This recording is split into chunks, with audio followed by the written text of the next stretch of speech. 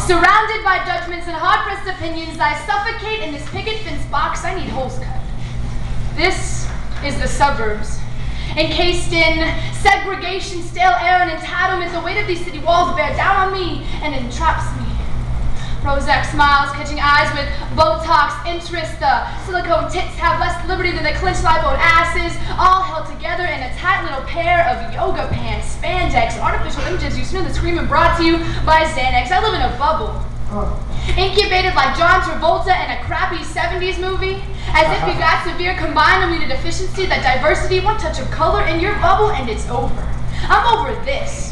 Where your biggest problem is dog shit on your lawn? Well, hey, I was just about to pick it up, but if there's still a problem, I can smear it on your walls, and then maybe you get out of your California king-size throne and see that the rest of the world isn't as neat and tidy as you'd like it to be. It doesn't fit inside this box we've made. When is this before when it pops? I can scream, wake up to the strangling street of suburban and snap out of this daydream suburbs.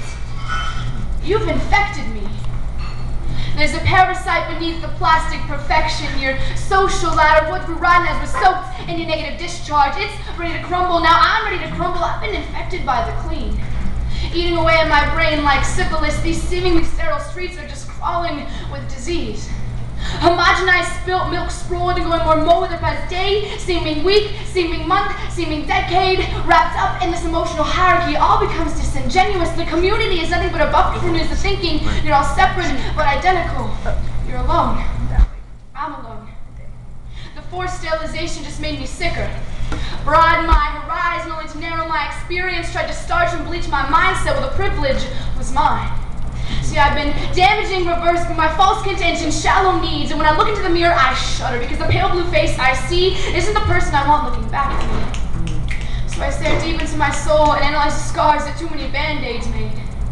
Brittle bones from being wrapped up in foam for too long. My attitude courses the hot asphalt my feet touch. An inferiority complex beaten into me. Suburbia whispers and resounds inside my body. I hear you, but I hate you, and I'm becoming what you wanted from me, but I'm crumbling. Like your social ladders, I'm crumbling. Self-loathing, I'm not good enough, I'm not this, I don't want to be this. Indoctrinated into a culture of hate and exclusivity, but this lily white brand on my ass does not embody me. Woo! But I'm stuck in this box. I'm preserved in a jar, I'm preserved like a helpless fly. I live confined, I live in a coffin. Zombies surround me and they're hungry, but I'm stuck. I must escape this box, this jar, this coffin. I must tear down these institutions that lay inside of me. I must let light permeate this cave and illuminate this false reality. Enlighten me. Inhale, and for once, be able to breathe. For now, I sit in my own lacerating limbo, suspended between the forces of dark matter and gravity, and just hope that consciousness can rescue me.